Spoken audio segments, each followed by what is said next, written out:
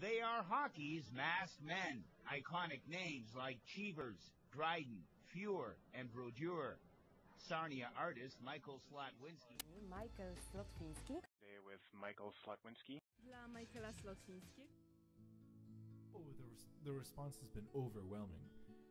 The Sarnia Sting said that I could come back as often as I'd like, and I was a main feature during their Sarnia Art Walk. The guys I worked with in Kingston told me that this was their favorite event that they've ever had.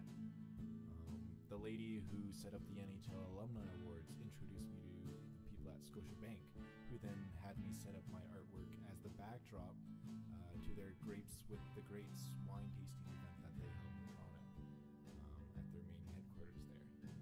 I had the guys who work with the Hockey Hall of Fame talking about my artwork with me when I displayed alongside with them during their traveling exhibit. After I had a segment in the Fischler Report, I began receiving emails from people in New York, LA, and Chicago. Slotwinski has been traveling to hockey arenas and attracts a crowd wherever he goes. They're pointing out, saying, oh, that's my favorite, oh, I don't like that one, and they're trying to name them off to all their buddies. Well, I've created 25 paintings in total. There is Jerry Cheevers, Dominic Hasek, Terry Sawchuk, Ken Dryden, Felix Potvin, Mike Richter, Tony Esposito, Curtis Ridley, Bernie Perron, John Davidson, Edwards, James Reiner and Carey Price, Martin Broder, Patrick Wall, Mike Palmetier, Jimmy Rutherford, Jacques Plum, Doug Sotart, Andy Moog, Roberto Luongo, and Graham Fuhr so far.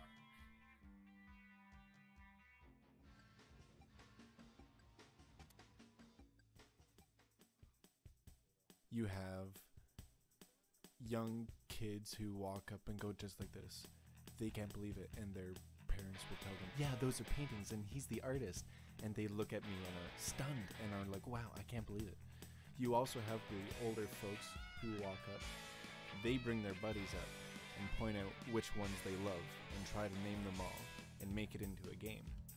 And then you have the actual people who come up and talk to me and go through the entire history of the game and stats and stuff and what makes these players so popular.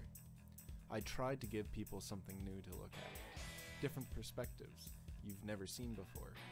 Normally, the camera angles of reporters are always from the same angles, and so I try to give you something new.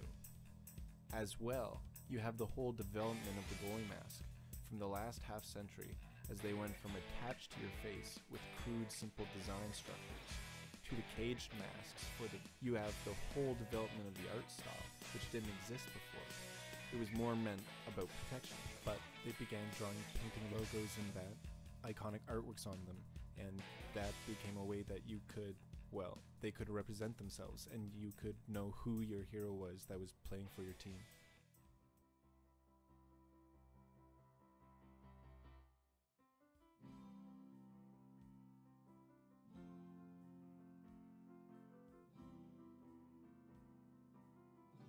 What I'd like to be able to do is to take my artwork to NHL arenas across the nation. But actually, I'd love to work for the NHL. I'd like to do paintings for them. I think that that'd be a highlight of my career. I've only been an artist for a year and a half now, and well, the best is yet to come.